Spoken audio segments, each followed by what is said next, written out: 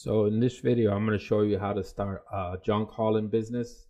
Junk hauling business is not the same as a box truck business, obviously, but it's a lot. It costs a lot less to start, and this enables you to stay home. You don't have to go out on the road weeks at a time, and you can easily make a few $1,000s a week with this. This is one of my favorite business models. It's just something I was going to do a couple years ago, and then when the pandemic hit, my plans changed and adjusted.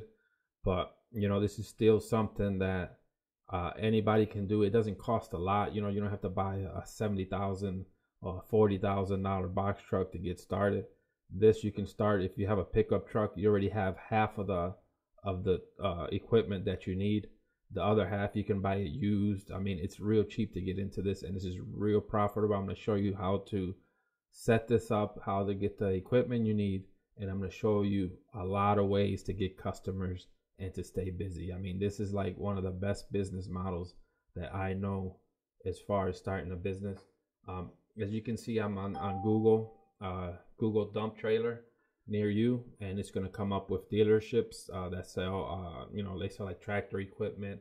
They sell, dump trailers. They sell regular trailers, goosenecks, stuff like that. But if you wanted to start used, you can just go to Craigslist and then just try to find trailers, and there's going to be a ton of trailers, just regular trailers. I'm going to show you what they look like, and they are something you can start out with. If you can afford a dump trailer, they're like $5,000, which is not a lot as far as a startup for a business. But you can use a regular trailer. You just have to modify it a little bit. As you can see here, there's some trailers here that you can buy used. This one's right here. Let me show you this one. I mean, this is ugly. But this is probably what the guy was using it for. He wants $1,800 for this. That's a little bit nuts. I mean, he's crazy. It has 2 axles. The more axles, the more weight you can pull. But this is basically what it is. What you can do is build the sides up. You have to build the sides up with a wall if you're going to use it for dump, because I'm going to show you here. You can buy one of these for like less than $1,000. I mean, Craigslist is always a bad place to find things because people like to sell their junk. They think they call it vintage or whatever, but they try to overprice their stuff. But here's one here. It's got a good deck, but something like this you would have to build the wall like the one I just showed you. You take some plywood, and in my opinion, I would do it for 3 feet, because the more room you have, the more higher your walls are, the more you'll be able to haul without having to go and go back to the site and then pick up more. So the thing with this is it's cheap. This one he's selling it for $1,400. You could probably talk him to $1,000, something like that, or maybe even find them cheaper. These are good to start with, but the problem with these are they're limited on weight. I don't know the exact weight. I have one I use for my ATVs, or not my ATVs, my 4x4s, and they probably hold I think maybe 2,000 pounds or something like that. But that's still a lot, that you can haul. And plus, then you have to build them up. But if you had to start this way, this would still be a good way. A lot of people in the junk removal actually start out this way, and then you could just buy better equipment as you go.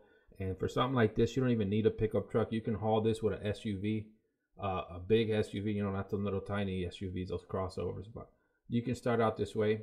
So we're going to go to Google. This is what I would recommend, is a regular dump trailer. These are not that expensive, compared to a box truck. As you can see here, there's one for $5,000. So we're going to go to the website to show you exactly what this is. And these have a hydraulic. So instead of going by hand when you go to the dump to dump out all the stuff, you can just hit a button and this thing's going to raise up, and it already has walls. I would recommend, build up the walls even higher, because, this one, I don't know how much it is, but it looks like maybe a couple feet, 3 feet at the most. And this is a smaller one. This is something you can start with for $5,000, and you can haul stuff with this. And it's, like I said, it's hydraulic. You go to the dump and you just hit the hydraulic thing and you're off to the next job. But like I said, this one's a little bit limited in size, so we're gonna look for another one. This is a 5x8. If you can spend a little bit more money, get something bigger like this. And it's not even that much more. This is a 6x12, 6 foot wide and 12 foot long. Now this is something you can really do some damage with. This is it's only $8,400. So compared to a box truck, it's pretty small. It's hydraulic. It's got double tandem, so it probably can haul maybe about 5,000 pounds or something. The walls are a little short. Like the walls you can see here, they're about two feet, but you can build these walls up just by putting wood around this to build it even higher. So if you can start out with something like this would be like the best thing you can do, because it makes the job easier. You don't have to unload it all the time, and you know, it's metal, it's heavy duty, and you need a box. You don't need a box truck. You need a regular truck, a pickup truck. You don't have to have a new truck. You can just use your regular truck to haul these things back and forth through the city. So now I'm going to show you where you can dump the stuff at. So we're gonna go to Google, and then you're gonna Google refuse near me.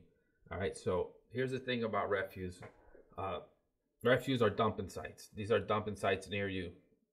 So we're gonna go to more businesses, and what they do is they charge a fee per ton of garbage. I mean, you can just dump something that you know, they might charge you 20 bucks for, and you do a job for like $200, and you know, you're making $180 profit.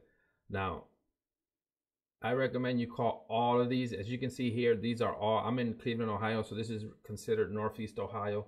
So, you know, you just can't call one, because let's say you have a job over here, you're not gonna come to a dump here and then come back or work your array around. You want to call all these dump sites, get their rates. I mean, it's real dirt cheap, man. You can do a big job of drywall, you know, come back 3 or 4 times, you know, pay like $100, you know, pocket $1,000 for dumping all this stuff. And you have to find out exactly what you can dump.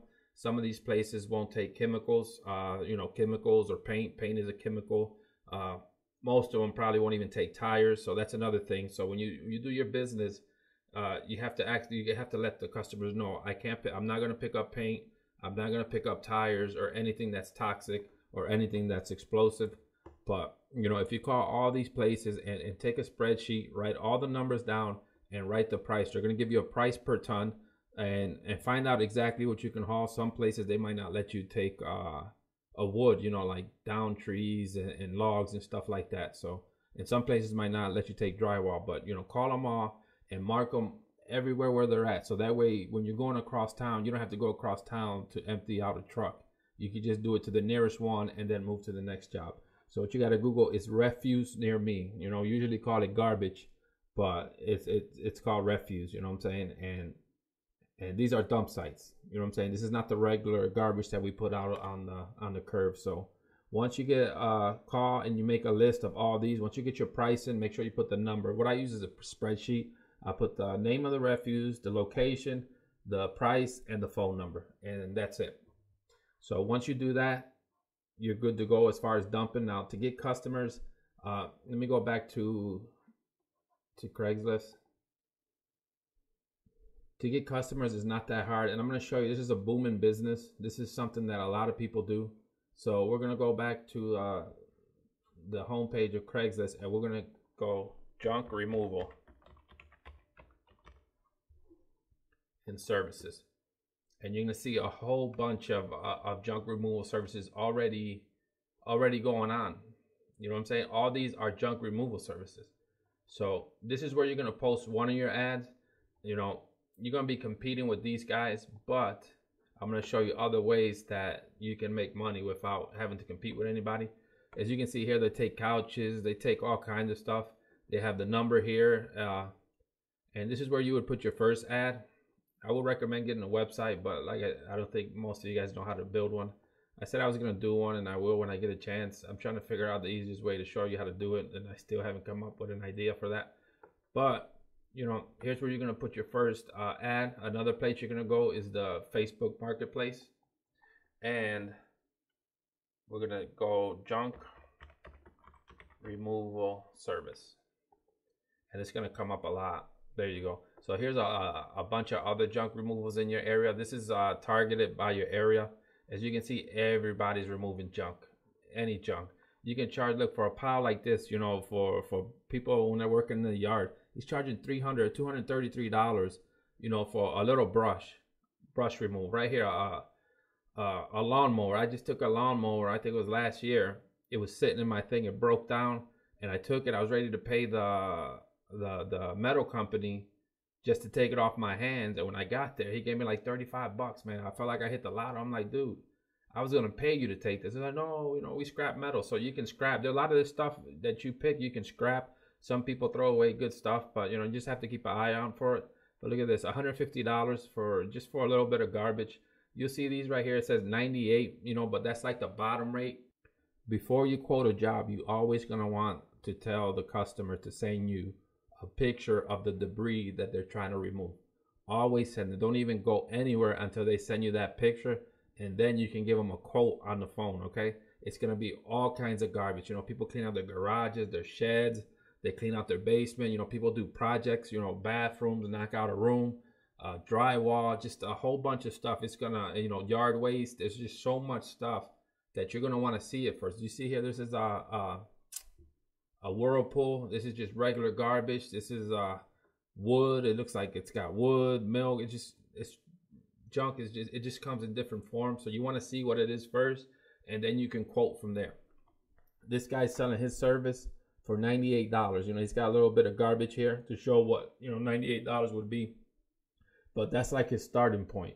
You know what I'm saying? Once you see what they're actually want you to haul away, then you can quote them a price. You can quote them whatever you want, man. Whatever you're willing to work with, you can quote them. You know what I'm saying? I mean, you can use pretty much anything to haul with. I mean, this guy's right here is hauling in his pickup truck, and this guy's hauling in his pickup truck. You know what I'm saying? They're charging $100. He's charging 50 bucks to fill up the back of his pickup truck. He'll go dump it, make some money, and probably go out and have some beers for the rest of the night. I mean, I wouldn't recommend doing this because it's small. You're limited to the bed and you don't want to mess up your car. This guy has a dump trailer. As you can see, the walls are built up. The more room you have, the more you're going to be able to haul.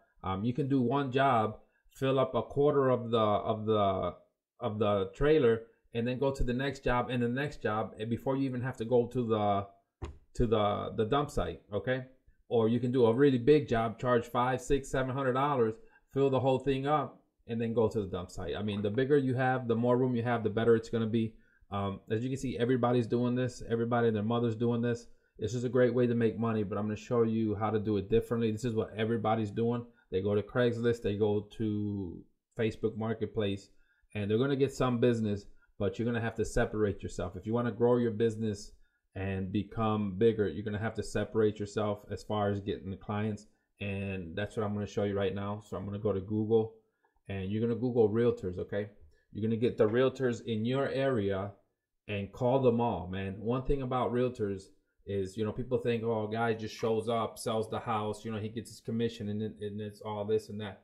No, realtors go and they have to clean up these places. A lot of people, as human beings, we tend to leave stuff behind. Even if we don't trash the place, we'll leave like dressers behind, an old refrigerator, an old futon, or old couch behind. And the realtors come in before they can sell the houses. They have to clean all that up, and they're not going to do the cleaning. What they do is they call somebody, junk removal that they have, to come do this. So what you do is you Google realtors in your area, and you're going to scroll down here and you're going to click more businesses, because Google tailors the results to your area. And this is my area here by Cleveland. So as you can see, these are all realtors, and they all have websites with phone numbers. Every single one of them. Well, mostly all of them will. Okay, you scroll down and there's pages and pages. This is page 10, and it's still, look, real estate agents. So all you have to do is click the website to get their phone number, and you call them. You say, hey, I have a junk removal business. We have great prices. We come in, we just clean everything up. We'll haul everything away. And by the time you even reach the house to go show the house, everything will be removed. And people leave. It's not only inside the house. People leave junk in the yard. There's bricks. There's wood. There's fallen trees. There's a whole bunch of stuff that needs to be hauled. And the realtor is the best way to get that guaranteed money, because they have hundreds of houses that they show every month.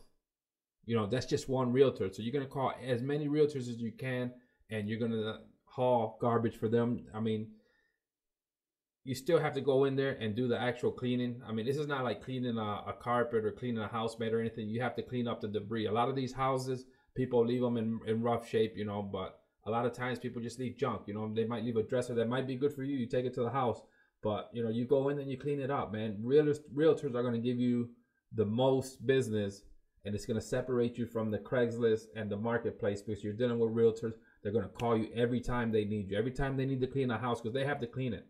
You know, they have to clean it. People leave a lot of stuff behind. And I'm going to show you another way to get more clients that's going to separate you, and that's apartments. So you're going to look for apartments. You're going to Google apartments in your area, apartments for rent. And this is going to show you buildings of apartments. You know, the apartments here in Ohio, I don't know where it's at everywhere, but apartments, what they are, they're usually like about a whole bunch of apartments in one building, and then there's another building and another building. They're called developments, and there's just a ton of apartments. You're going to call the manager, call the, what do you call those guys that stay around? The apartment managers. You know, usually there's an office. You know, you can walk into these places. I would call, because there's just so many of them. Call them, get the number of the landlord, the maintenance people, and then you tell them, look, I have a haul business, this junk business. If you guys need anything, you know, hauled, clean up apartments when people move out. People move in and out all the time. And the thing about apartments, you know, when people are renters can be pretty nasty. You know, they'll leave a big mess behind.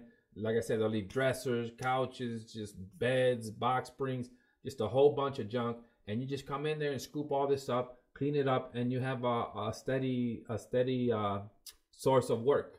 Because they're always, people, like I said, people are always moving out. There's buildings everywhere. You just call them all, man. Take a few days, call all these realtors, call all these apartment buildings. And even if you know landlords in your neighborhood that rent, landlords usually, when they have rental properties, they have a lot of them. You know what I'm saying? They have a lot of them. That's how they make their income, by renting out. You say, look, we come in, we'll clean it all out. You know, we'll clean it all out. And just, you know, this is going to separate you from the others, because this is a great way to get business, because they're going to call you. And another thing that I recommend you do, that everybody does, that's going to separate you, because when it comes to junk hauling, people, it's a reference business. It's a reference kind of business. People refer their neighbors, refer their family to you. You know what I'm saying? They might be visiting and say, hey, you know, look at all that mess. You know, I know somebody that'll haul it for you, but I'm going to show you how you can get these people to keep calling you. Okay, so you're going to go to uprinting.com. Okay, and you're going to print out business magnets, not no business card, but business magnets that people put on their fridge. Okay, I don't know if you do that, but I do this. What I do is, on my fridge, I have a septic system where, you know, the toilets and all the sinks empty out. So I have a magnet for my septic. I have a magnet for my plowing in the winter. I have a long driveway, and I have a magnet that plows, and then I think that's it. But, you know, this is something that you will want on your fridge. You get these magnets. There's 1,000 magnets for $90. That's like 9 cents a piece, it says there. 9 cents a piece. What people do, you do a good job. You haul the stuff away. You say, hey, here's my magnet. If you ever need me again, give me a call. Refer a friend. I give you 10% off. And they're going to put this magnet on the fridge. And every time they do a spring cleaning, or clean out the garage, the shed, or a project, clean out the attic, they're going to call you, because you did a good job the first time. And that number is always going to be on the fridge. Okay, this is one of those type of services where you call the same person. You know what I'm saying? When I need somebody to come do my driveway, I go to my fridge and I call the same people. When I need to clean out my septic tank every year, I call the same people. I got the magnet right on my fridge. Just like pizza. There's pizza shops too that does that. You know, you have a magnet there. When you need pizza, you call them. So this is that kind of service where you can get people to call you back, and they refer people.